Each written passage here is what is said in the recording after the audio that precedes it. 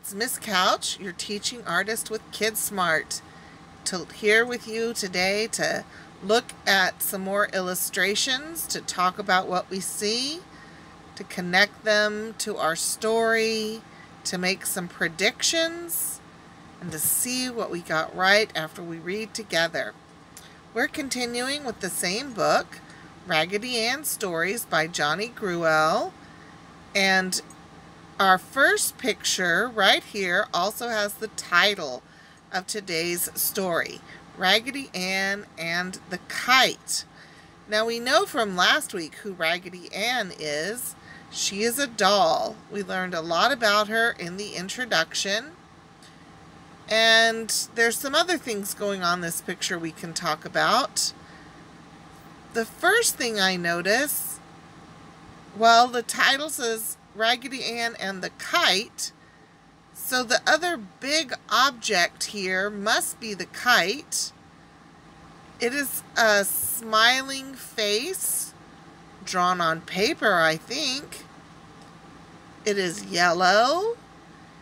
It is a funny face because it is a lot like Raggedy Ann's face.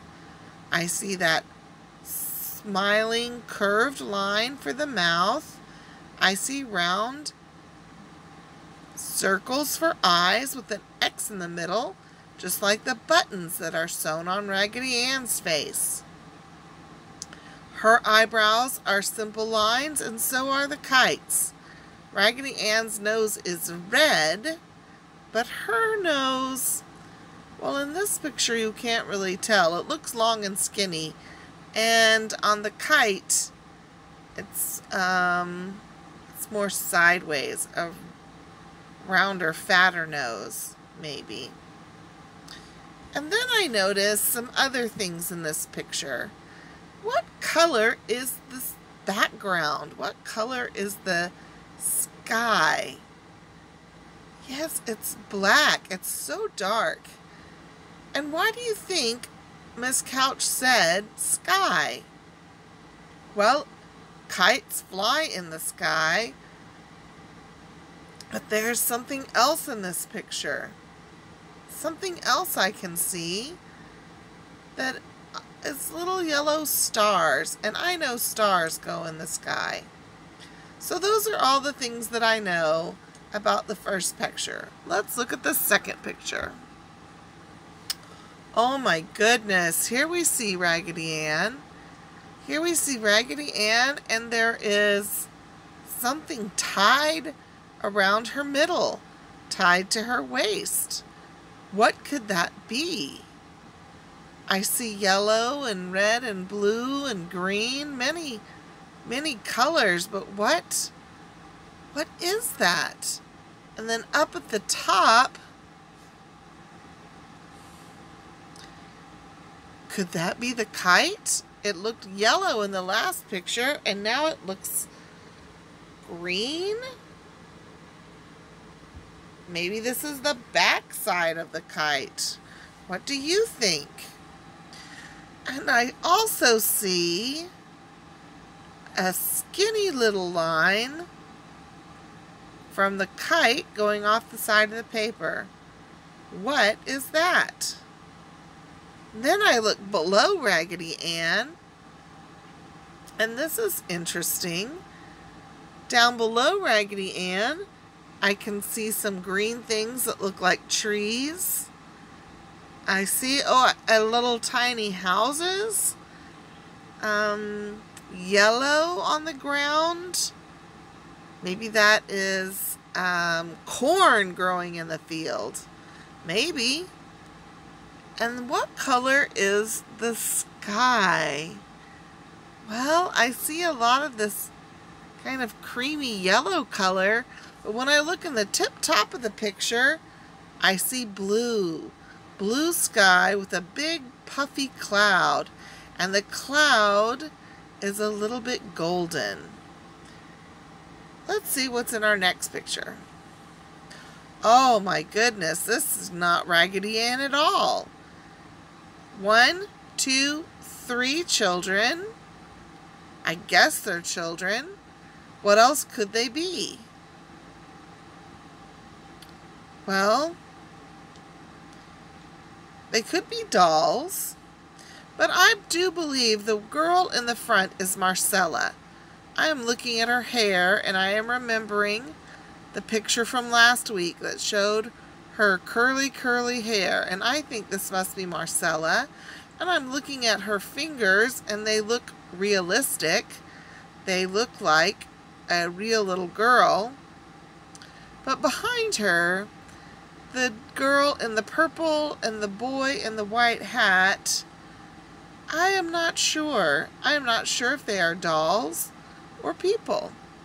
The girl in the purple hat has a very realistic face, but the boy in the white hat is less realistic. Look at his hand. How many fingers does he have? 1, 2, 3, 4, and a thumb.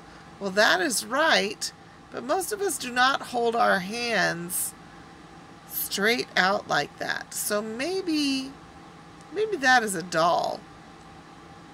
Very interesting. And what is in the background of this picture? I just see some colors, kind of some blue and green, some yellow.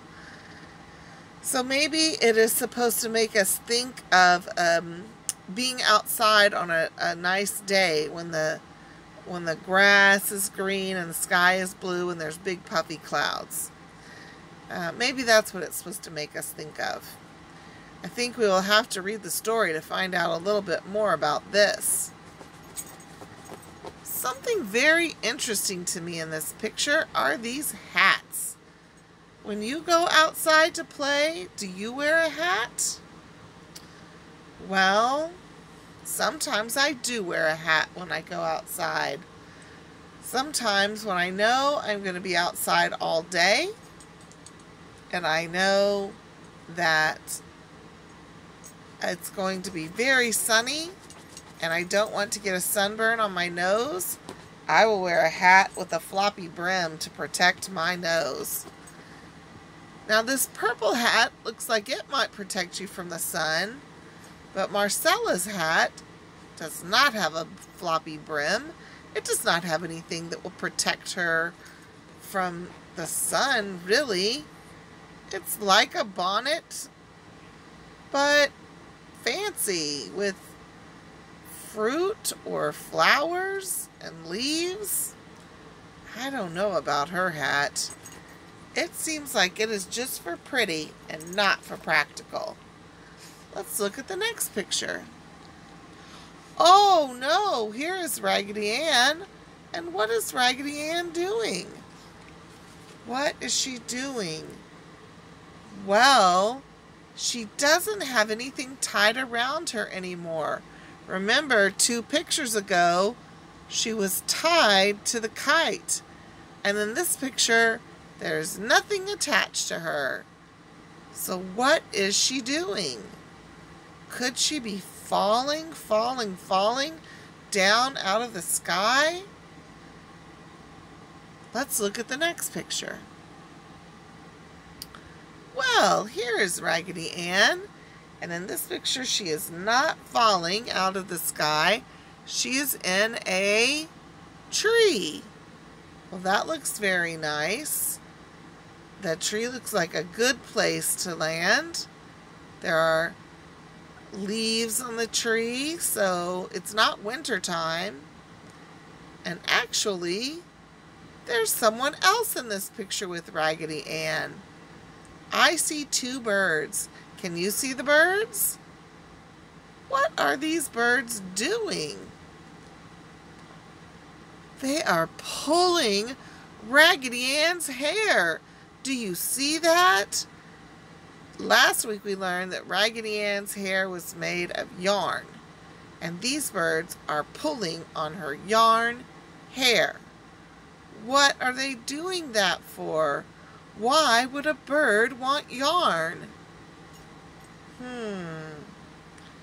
I see another interesting thing about this picture. In the last picture, the sky was yellow, like golden fluffy clouds full of sunshine. But in this picture, the sky is not yellow anymore. It's a little bit orange maybe. And I see up in the top of the picture, even a little bit of the sky is red? Orangey red. What does that tell us about the time of day? I think when the sun turns red, it is going down. So here we have a tree with green leaves, so it is spring or summer. Two birds that are pulling her hair, and the sky turning orange because it must be the end of the day, sunset. All right, one more picture. Oh, here we have Marcella. We have Marcella with Raggedy Ann again. So what does that mean? I think it means that Raggedy Ann got out of that tree and away from those birds. How do you think that happened? How could Raggedy Ann get out of the tree and back to Marcella? Well, a big wind could knock her out of the tree. The birds could carry Raggedy Ann if her hair would not fall out. They could carry her by her hair and take her back to her house. Raggedy Ann could go back to Marcella with the birds. What is another way that Raggedy Ann could go back to Marcella?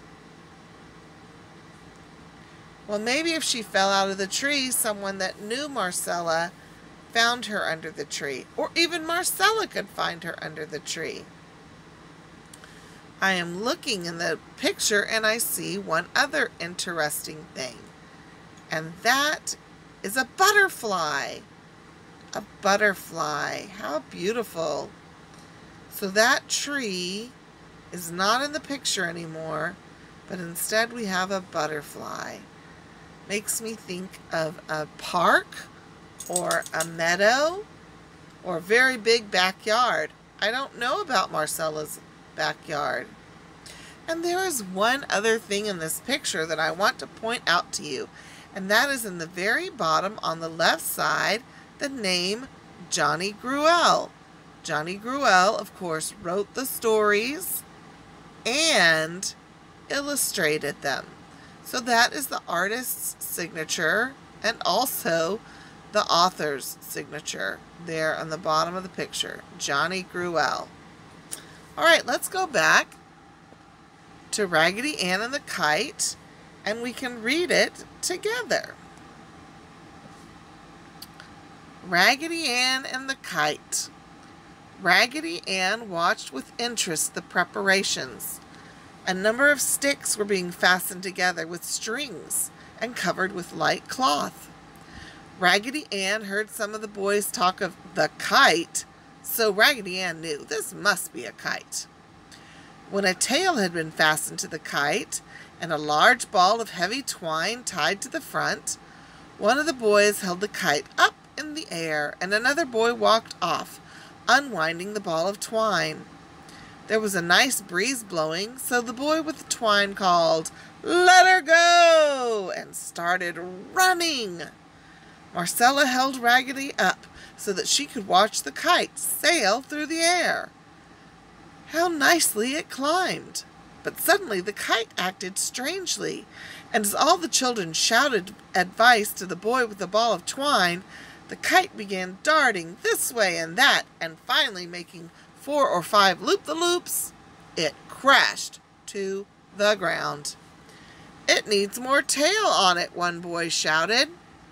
Then the children asked each other where they might get more rags to fasten to the tail of the kite.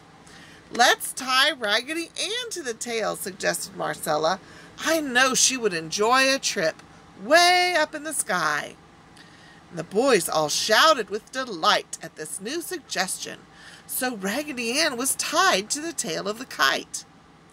This time the kite rose straight in the air and remained steady. The boy with the ball of twine unwound it until the kite and Raggedy Ann were way, way up and far away. How Raggedy Ann enjoyed being up there. She could see for miles and miles, and how tiny the children looked. Suddenly, a great puff of wind came and carried Raggedy Ann streaming way out behind the kite. She could hear the wind singing on the twine as the strain increased. Suddenly, Raggedy Ann felt something rip. It was the rag to which she was tied. As each puff of wind caught her, the rip widened. When Marcella watched Raggedy Ann rise high above the field, she wondered how much Raggedy Ann enjoyed it, and wished that she too might have gone along. But after the kite had been up in the air for 5 or 10 minutes, Marcella grew restless. Kites were rather tiresome. There was more fun in tea parties out under the apple tree. "Will you please pull down the kite now?" she asked the boy with the twine. "I want Raggedy Ann." "Let her ride up there," the boy replied. "We'll bring her home when we pull down the kite. We're going to get another ball of twine and let her go higher." Marcella did not like to leave Raggedy Ann with the boys, so she sat down upon the ground to wait until they pulled down the kite. But while Marcella watched Raggedy Ann, a dot in the sky, she could not see the wind ripping the rag to which Raggedy was tied. Suddenly, the rag parted, and Raggedy Ann went sailing away as the wind caught her in her skirts. Marcella jumped up from the ground, too surprised to say anything. The kite, released from the weight of Raggedy Ann, began darting and swooping to the ground. "We'll get her for you," some of the boys said when they saw Marcella's troubled face, and they started running in the direction Raggedy Ann had fallen. Marcella and the other girls ran with them. They ran and they ran and they ran, and at last they found the kite upon the ground with one of the sticks broken. But they could not find Raggedy Ann anywhere. "She must have fallen almost in your yard," a boy said to Marcella, "for the kite was directly over here when the doll fell." Marcella was heartbroken. She went into the house and lay on the bed. Mama went out with the children and tried to find Raggedy Ann, but Raggedy Ann was nowhere to be seen. When Daddy came home in the evening, he tried to find Raggedy, but met with no success. Marcella had hardly eaten any dinner, nor could she be comforted by Mama or Daddy. The other dolls in the nursery lay forgotten and were not put to bed that night, for Marcella lay and sobbed and tossed about her bed. Finally, she said a little prayer for Raggedy Ann and went to sleep. And as she slept, Marcella dreamed that the fairies came and took Raggedy Ann with them to Fairyland for a visit, and then sent Raggedy home to her. She awakened with a cry. Of course, Mama came to her bed right away and said that Daddy would offer a reward in the morning for the return of Raggedy. "It was all my fault, Mama," Marcella said. "I should not have offered the boys dear old Raggedy Ann to tie on the tail of the kite. But I just know the fairies will send her back." Mama took her in her arms and soothed her with cheering words, although she felt indeed that Raggedy Ann was truly lost and would never be found again. Now, where do you suppose Raggedy Ann was all this time? When Raggedy Ann dropped from the kite, the wind caught in her skirts and carried her along until she fell in the fork of the large elm tree directly over Marcella's house. When Raggedy Ann fell with a thud face up in the fork of the tree, 2 robins who had a nest nearby flew, chattering, away. Presently the robins returned and quarreled at Raggedy Ann for laying so close to their nest. But Raggedy Ann only smiled at them and did not move. When the robins quieted down and quit their quarreling, one of them hopped up closer to Raggedy Ann in order to investigate. It was Mama Robin. She called to Daddy Robin and told him to come. "See the nice yarn? We could use it to line the nest with," she said. So the robins hopped closer to Raggedy Ann and asked if they might have some of her yarn hair to line their nest. Raggedy Ann smiled at them. So the two robins pulled and tugged at Raggedy Ann's yarn hair until they had enough to line their nest, nice and soft. Evening came and the robins sang their goodnight songs, and Raggedy Ann watched the stars come out, twinkle all night, and disappear in the morning light. In the morning, the robins again pulled yarn from Raggedy Ann's head and loosened her so she could peep over the side of the limb. And when the sun came up, Raggedy Ann saw she was in the trees of her own yard. Now, before she could eat any breakfast, Marcella started out to find Raggedy Ann. And it was Marcella herself who found her. And this is how she did it. Mama Robin had seen Marcella with Raggedy Ann out in the yard many times, so she began calling, "Cheery, cheery!" And Daddy Robin started calling, "Cheery, cheery, chirrup, chirrup, cheerily, cheerily, cheery, cheery!" And Marcella looked up into the tree above the house to see the robins, discovered Raggedy Ann peeping over the limb at her. Oh, how her heart beat with happiness. "Here is Raggedy Ann!" she shouted. And Mama and Daddy came out and saw Raggedy smiling at them. And Daddy got the clothes prop and climbed out of the attic window and poked Raggedy Ann out of the tree, and she fell right into Marcella's arms, where she was hugged in a tight embrace. "You will never go up on a kite again, Raggedy Ann," said Marcella, "for I felt so lost without you. I will never let you leave me again." So Raggedy Ann went into the house and had breakfast with her little mistress, and Mama and Daddy smiled at each other when they peeped through the door into the breakfast room. For Raggedy Ann's smile was wide and very yellow. Marcella, her heart full of happiness, was feeding Raggedy Ann part of her egg. Oh my goodness. Well, let's look at our pictures again and talk about what we learned in the story. Now here we have Raggedy Ann flying, and we learned about this line that goes from the front of the kite off the side of the page. And we learned about what Raggedy Ann is tied to the kite. So the rags are called the tail, but the skinny little line was a ball of twine. Twine is like heavy string. So the tail is different than the twine. The twine is what the boy is holding on to, and the tail is what Raggedy Ann is tied to. Why do you think a kite needs a tail? What happened when the Raggedy Ann was not attached to the tail? And what happened when Raggedy Ann fell off the kite? In the story, it told us the kite did something. It darted, it made loop-de-loops, and in the end, it crashed. So that tail must be important.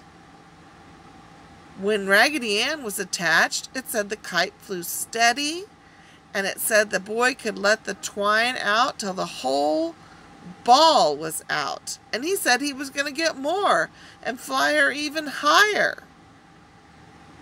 Now that is something you can look up and find some videos about how a kite works, why a tail is important. You could maybe try an experiment at home. There are instructions on YouTube on how to make a kite. And at the beginning of the story, it told us this kite was made of some pieces of wood and some fabric. You can probably make this with paper. You could even order a kite online or a kite kit to make your own. It might even be an interesting science project.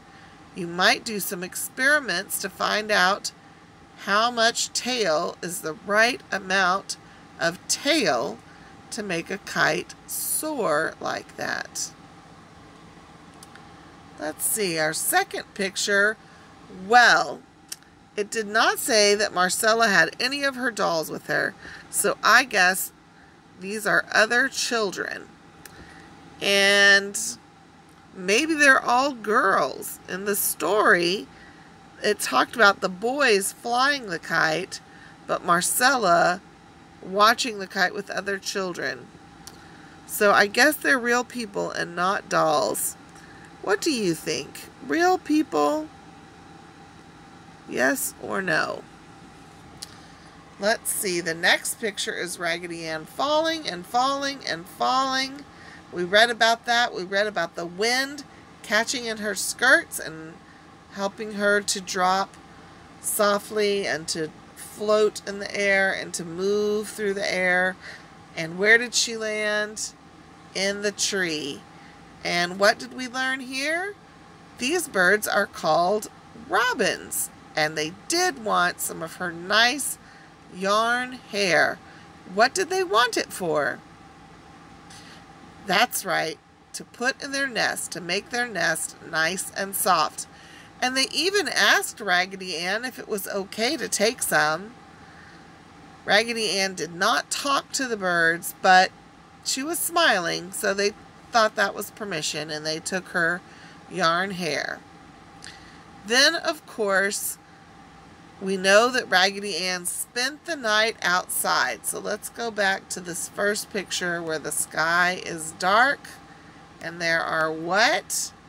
Stars in the sky. Raggedy Ann saw all of those twinkling stars in the sky. Now this picture is a little tricky, isn't it? Because by the time Raggedy Ann saw the stars in the sky, the kite had fallen and been broken and was nowhere near her. But the artist chose to put all of these things in the picture together. Well, I can understand why the author chose Raggedy Ann and why the author chose the kite, because the name of the story is Raggedy Ann and the Kite. But the story is not Raggedy Ann and the Kite and the Stars. Why do you think the artist decided to put the stars in this picture? I have an idea about this. I think it is because the author wanted us to know how brave Raggedy Ann was, that she stayed out all night and saw the stars, that she was not afraid in the tree, even though she was not in the house with Marcella. She was with the robins, and she felt safe in the tree, and she felt brave and calm. And I think the artist, Johnny Gruelle, who's also the author, wanted to tell us something about Raggedy Ann and who she is in this illustration. She was brave to go up on the kite, and she was brave to spend the night outside, and she was interested in what she might see and excited for something new, like the stars in the sky. If you have never been out late at night, way out in the country, away from the city lights, maybe you have never seen these sparkling, twinkling starlights. It is very difficult to see them here in New Orleans. We have a lot of clouds here. We have a lot of street lights here. We just have a lot of light all night long, so that our sky does not usually get to be this dark black color, and our stars are not twinkling so brightly. And then, of course, we have the very last picture, which is Marcella back with Raggedy Ann. This is when she found her and her daddy knocked her out of the tree, and Marcella caught her. So that's a nice we would call it an action photo now if we took the picture with the camera, of Raggedy falling right into Marcella's arms, which is so sweet. But you know what I wish? I wish Johnny Gruelle had given us a picture of Marcella trying to feed Raggedy Ann an egg. Because I know Raggedy Ann's mouth does not really open, and she must have been a terrible mess with all of that egg on her face. All right, let's go back to our story. Here we have the table of contents. Up closer to the top. Look at that. So now we have read the introduction and Raggedy Ann and the Kite.